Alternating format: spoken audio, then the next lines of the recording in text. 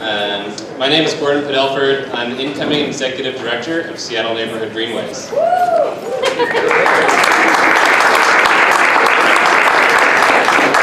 to see that my fan club is here tonight. Seattle Neighborhood Greenways is a nonprofit that empowers neighbors to advocate for sidewalks, bike lanes, neighborhood greenways, crosswalks, and just safe streets for all people in general. Our moderator, Erica Barnett, is a feminist, an urbanist, and an obsessive observer of politics, transportation, and the quotidian inner workings of City Hall. She has been a writer and editor since the time of electric typewriters, of publications such as Publicola, Stranger, Seattle Weekly, Seattle Magazine, The Atlantic, The Austin Chronicle, and many more. You can find her work these days on The C is for Crank, where she's interviewed many of the people on stage tonight. And on The C is for Crank, you can also find her Patreon page to support her journalism, which is also flashing up on our screens if you're looking for that link. And while the co-hosting organizations all submitted questions to her, at the end of the day, the decision about what to ask is up to her, and so the questions we're going to hear tonight are known to no one but Erica, so please give a warm round of applause for Erica C. Barnett.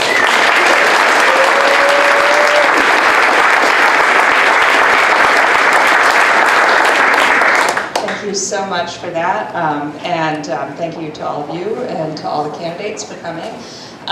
So yeah, I wrote all these questions, and because it was my prerogative, I decided to do away with your opening statement. So you will not have any opening statements. You will have an opportunity to give a closing statement at the end if you want to address anything anybody else said, or if there's something you didn't get to say, that would be your opportunity, or you can give your standard closing statement. It's up to you. The first question is going to be a 2-minute response, and question is, Seattle is an auto-dominated city.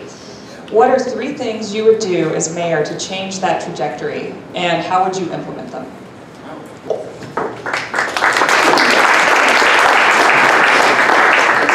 Hello there, I'm Cary Moon. I have been working in advocacy for transit and urbanism for 15 years, together with a lot of you. So a lot of old, friendly faces in this room when we started the fight to replace the viaduct with not a highway, but heavy investment in street improvements and transit. We were way ahead of our time, and I think now the conversation is ripe and ready to happen. So 3 things I would talk about for how do we get away from car dependence. Number 1, compact growth. I think we all know that the only way to have a transit system and a bike system that works for a majority of folks is to make sure we are planning transit and building compact development together hand in hand. Because affordability, quality of life, livability, and transit service and transit equity are really all the same challenge. Number 2, space efficiency by mode. That's a wonky way of saying that our city used to prioritize level of service for cars, car convenience. That was always the priority in SDOT. And we have to shift, as we grow so quickly and grow so dense, we have to shift to metrics that measure how many people can we move. And guess what? Transit, walking, and biking are the most space efficient modes. We have to make sure we are prioritizing them and giving them the investments they need so that they work as modes of transit. Number 3, equity. I think one of the things that we've realized in this past few decades of transit investment and transportation investment is the squeaky wheel, the wealthy white neighborhoods get the bulk of the money. And we absolutely have to shift that. We have to look at every single dollar we're spending and look at equity across race and class and make sure we are catching up and investing in transit for the communities that have been underserved for decades. Thanks.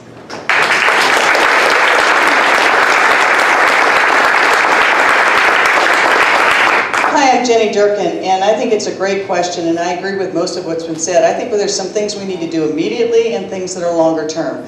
I think immediately, to get people out of cars, we need to make it safer for bikes and pedestrians. And we can do that immediately. We've done great strides on that, but we all know that there's still too many clashes between bike and car, bike and other transit, so we have to make it safe for people to bike. Second, we need sidewalks in all neighborhoods.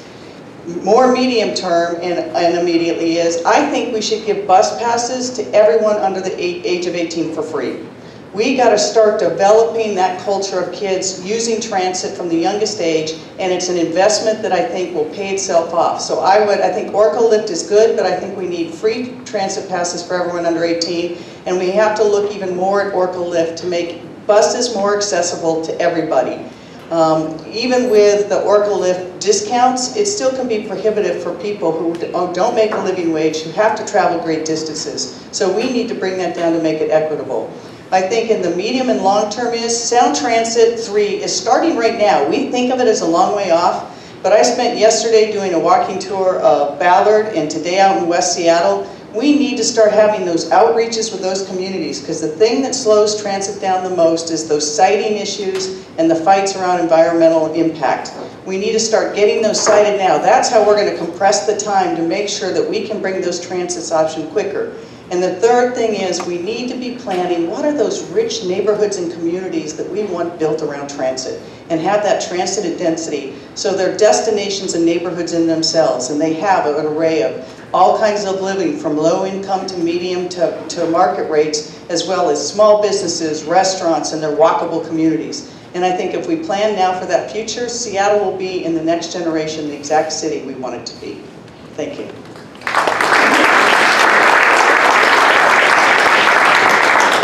For the next question, we're going to start with Jessen, so we're going to go down the line that way.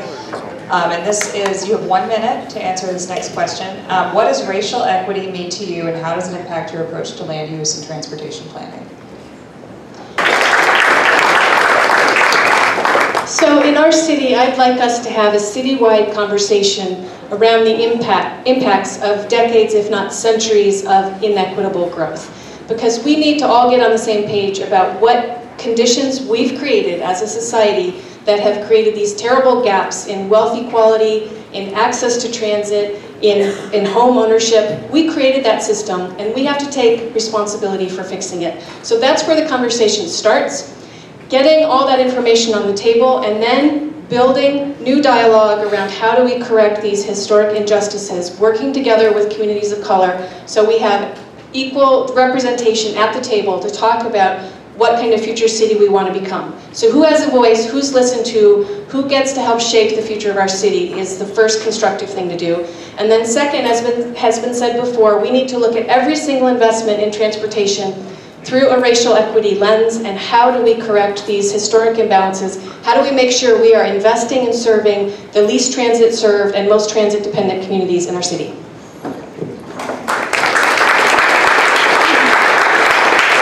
I agree with much as what have been said, and I think though the transportation equity begins even sooner than that. We will be spending billions of dollars to build Sound Transit 3 and other transportation packages. We need to get more minority contractors in on that so they have family wage jobs and those businesses, so we can start restoring, equity at the beginning level. And then for transportation itself, we have to realize that right now the people that can afford it the least are being pushed out of the city, which makes their commutes longer and more expensive. We have to have more affordable housing, and it's tied directly to our need for equity in transportation. So I think we have to create more affordable housing so people can be living closer to their jobs. And for those people that don't have as much of an income, we have to give them more breaks on how much it costs for transit. So let them in on the pie and building it so they get part of the jobs themselves and create wage jobs. Second is make it easier for them to live in the city. And 3 is let them have part of the transportation, because there is no equality. We need to do it through the lens of equity. This was going to be really tough. It's 30 seconds, so get ready to speed talk. What will you do, and we're going to start with Nikita Oliver, what will you do to speed up Sound Transit 3 delivery in Seattle?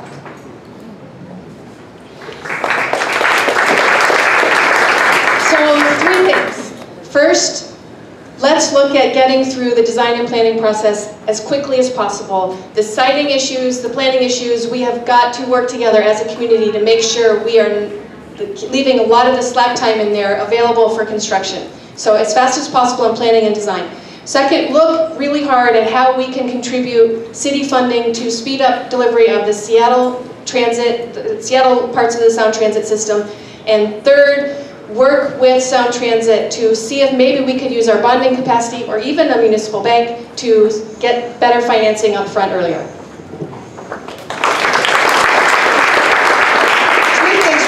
Number one, we can make sure and contact your legislature that there is no $2 billion hit to Sound Transit because they passed a law and said that. Second is, we've got to get in those neighborhoods now. There's got to be planning, not just by Sound Transit, by the city, so we get rid of some of the red tape that's there. We need good environmental review, but at the same time, if we start waiting in a linear fashion for planning, this will go like every other big project. It'll last forever. The third thing we have to do is people in this room have to keep the pressure on.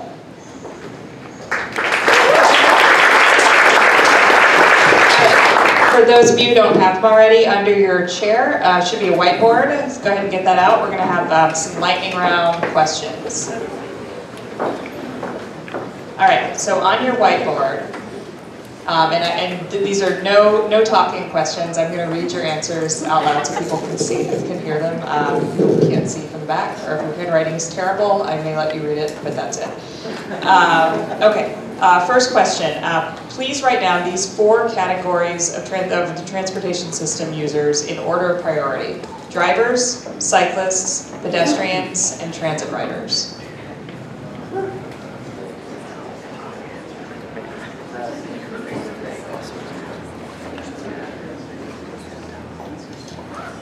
All right, Cary Moon says pedestrians, transit, bikes, cars.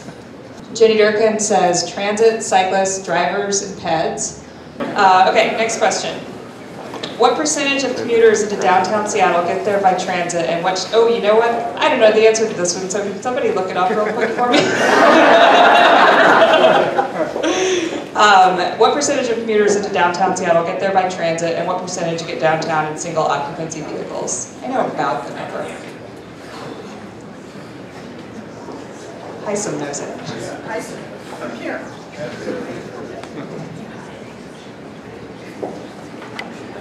2 questions.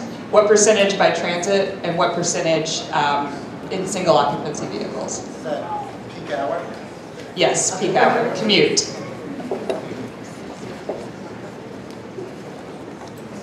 Cary Moon says about 60 for transit and about 30 for single occupancy vehicles. Bob Asagawa, 60, 35. Jenny Durkan, 60, 40. 47% transit and 30% by car.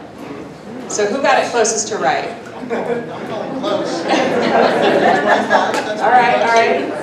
Mike McGinn was probably the closest. All right. Okay, next question. Would you keep Scott Kubley as SDOT director? And if not, who would your SDOT director be?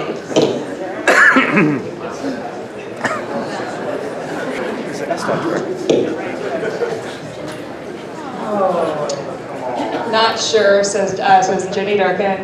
Cary Moon says no, do a national search. All right, last question. This is just a yes or no. Do you support making 5th Avenue transit only during rush hour?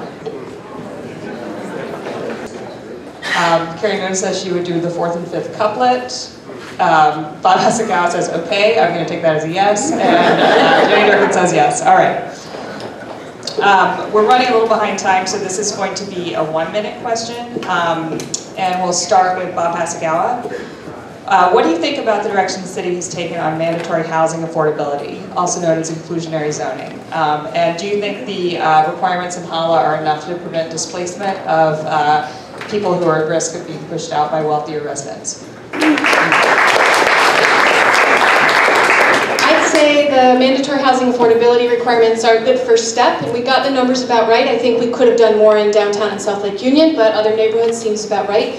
But there's a lot more in HALA that's good. We need to keep looking at multifamily and single-family zones, which got shut out, but I think we need to go back to that question because that's a huge part of the problem, part of the solution. We need to look at a tax to stop the speculative development that is part of driving up demand and driving up prices so dramatically in our city. We've got to look at how to stop that and slow that.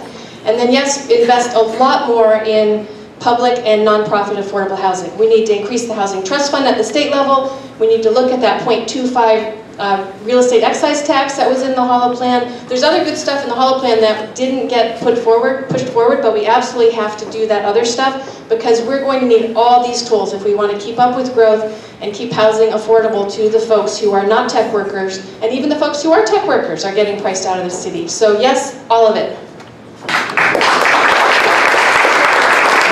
I agree. I think the mandatory housing is a good first step. We have a housing crisis now today for affordable housing, both for low income and middle class. People are getting pushed out. People can't afford to rent, let alone buy. We need that partnership, so we create that. But that money in those houses aren't going to come online for a long time. And we need solutions today. One of the things I think that we should have as a city is the right for those landlords, for example, who are providing good affordable housing, but they keep jacking the rents because their property taxes go up. I want to give those people a property tax break, either freeze or lower their breaks if they agree to keep affordable housing on the premises. That could give us some immediate relief. I think we have to look in every neighborhood and every community to see if there's things that the city can do to invest immediately in housing, not in building new housing, but bringing housing market now and owning it as public ownership so that that housing is available today. I think that affordable housing is a good step, but again, it's too long from now in terms of when we're really going to get it, and we need a relief immediately. All right, next question, we're going to start with Cary Moon, and this is a 1-minute response.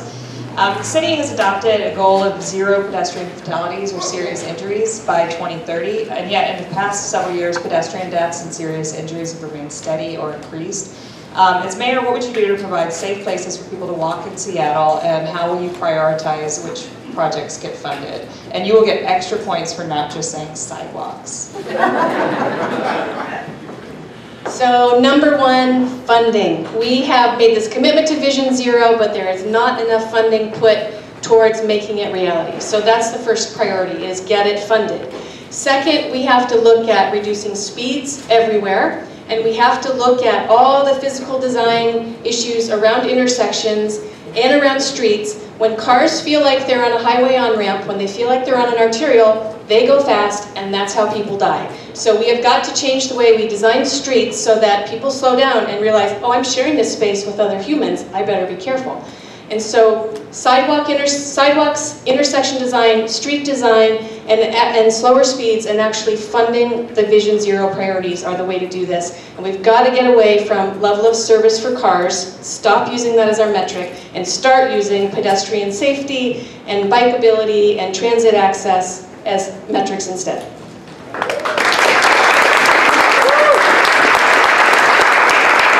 I'm going to say everything she said, plus sidewalks. No. And I think the other thing we have to do is, as we're planning these projects, remember that people are walking. And there's too many times when we roll out our bus routes, or we roll out, the new cable car routes, and we're not thinking about the bikes and pedestrians who are using those things too. So we have to bring that lens in every part of the planning we do. We also need the funding. We'll use Bob's Bank. And if it's a priority, it'll happen.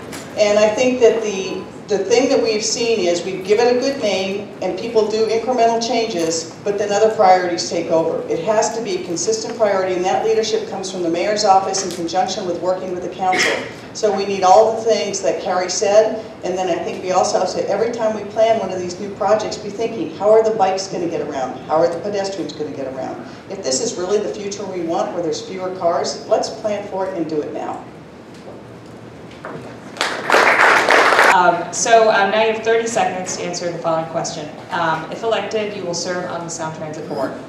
What are your top 3 priorities as a member of the regional body overseeing light rail construction? That's a great question. It's a really important position that the mayor has. Number one, you have to make sure you advocate that those positions do not become directly elected.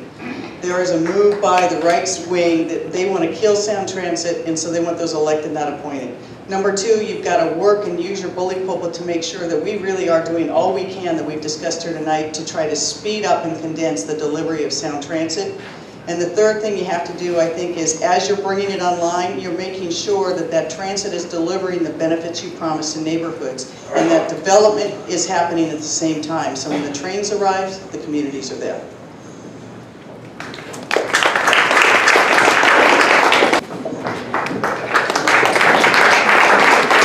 All right, we've already talked about speeding up the process and getting Seattle projects done faster and getting the funding in place to build the whole system. Second would be equitable transit-oriented development, and I think two really important projects to look at are the Capitol Hill Light Rail Station, where the community was so involved in determining priorities and what they wanted built over their station, as well as the Liberty Bank building, which is one of the few projects where the community is actually involved in making sure the new development builds wealth in the community. And then third, the missing mile challenge. We've got to make sure transit, biking, walking to the stations works.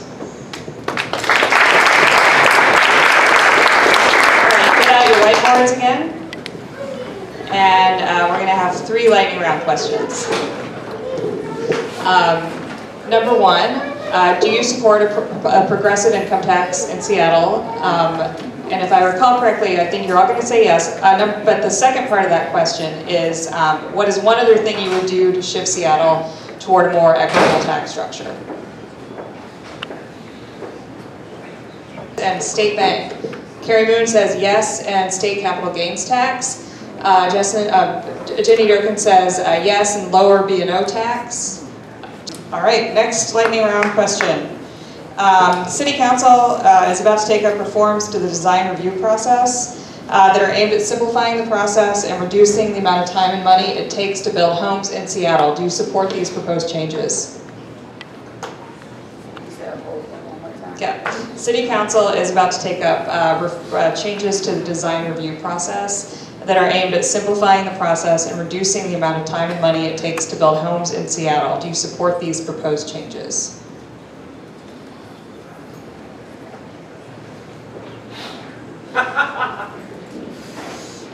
Jenny Durkan says yes, but not at the sacrifice of the environment. Cary Moon says yes in theory. And the last one for this round is, do you support the sale of the Convention Place Station and the granting of public streets and alleys for expansion of the Washington State Convention Center?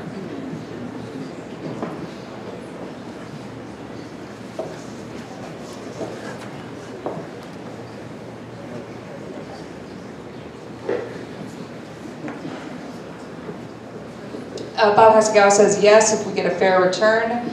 Cary Moon says yes if the package is good. Jenny Durkan says yes, but with real public benefits. All right, this is a 1-minute question, and we'll start with Mike McGinn. Amazon has plans to hire tens of thousands of employees in Seattle over the next few years, and current housing plans will not absorb that growth without putting more pressure on housing prices. What will you do to add more housing in Seattle, particularly missing middle housing, like duplexes and backyard cottages in neighborhoods that are now exclusively single family? Yeah. So we talk about this question a lot in our city, and there's one thing, a big thing that it misses. We always assume that people are going to move from outside to take these tech jobs. Why are we not building better pathways to these tech jobs for high school kids from Seattle, especially low-income kids who do not have the pathway to go to a four-year college? Can we do anything in the community college system to help them prepare for jobs in tech so that they can have these good, well-paying jobs? Second, we need to really look at our land use code, our permitting process, the thresholds for environmental review. We've created a terrible problem in single-family land where people think they don't want any more growth because the growth they see is not the kind of housing they like. If we could make more flexible zoning that was performance-based, we could be looking at community land trusts, congregate housing, backyard cottages, row houses, duplexes. There's all these great models besides the 4-pack over a garage court that people would be willing to accept if we could make our process work for them. And we need to go there, working with the developers and low-income housing providers who know how to do that.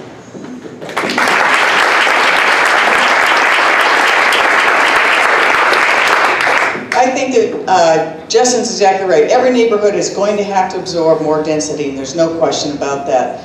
We need immediately, I think, for some residential neighborhoods to make permitting for mother-in-laws, ADU and DADUs easier tomorrow so that we create housing. And then we need to have those conversations about how we add additional density there.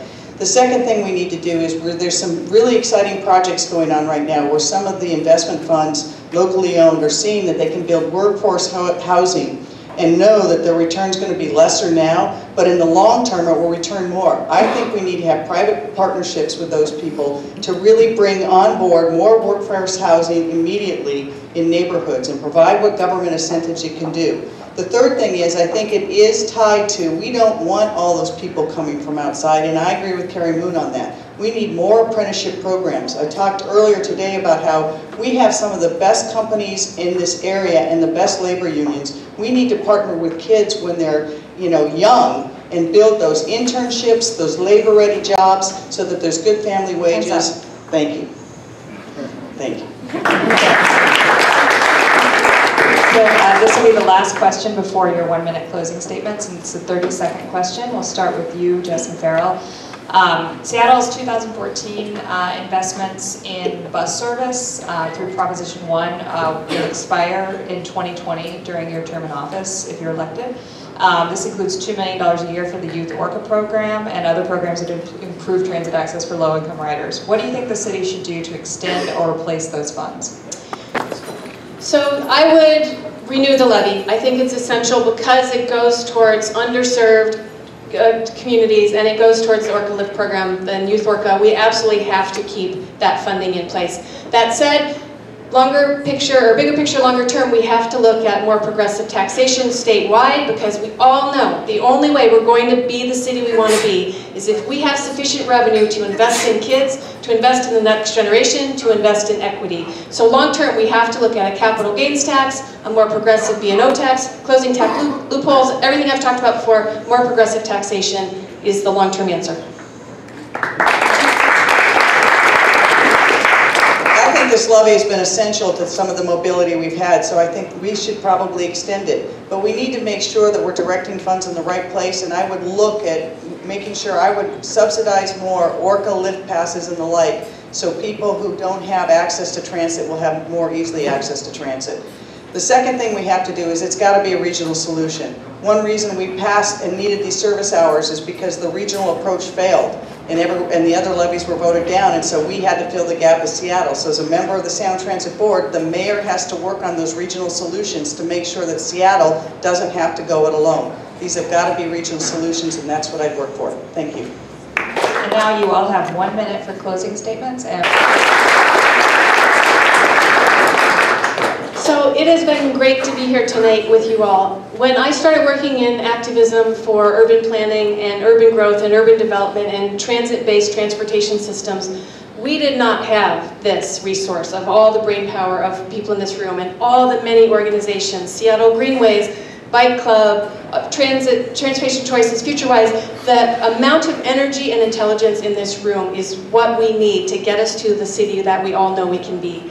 With our wealth, with our progressive values, with the brain power in this room, with our commitment to equitable urbanism, there's nothing we can't accomplish. And I would be honored to work with you as mayor to lead us all together towards a city that is committed to sustainability, to shared prosperity, that's inclusive, that's welcoming, and that is creative and innovative as we know Seattle can be. I would love your endorsements. Thanks.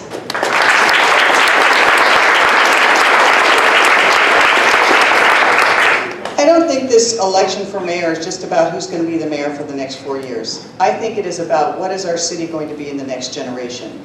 Seattle is at this incredible crossroads. We have seen, great economic growth and prosperity, but with it has become challenges that I think are really taxing our system. The homeless situation breaks our hearts. Affordability is a real crisis right now. People can't rent or live in the city.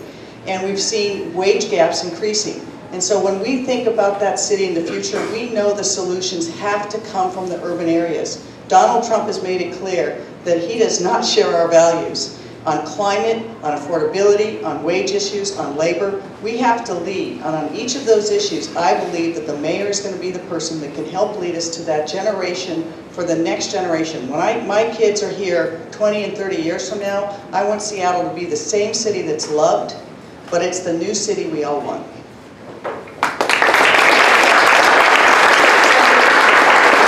One last round of applause for all of our candidates.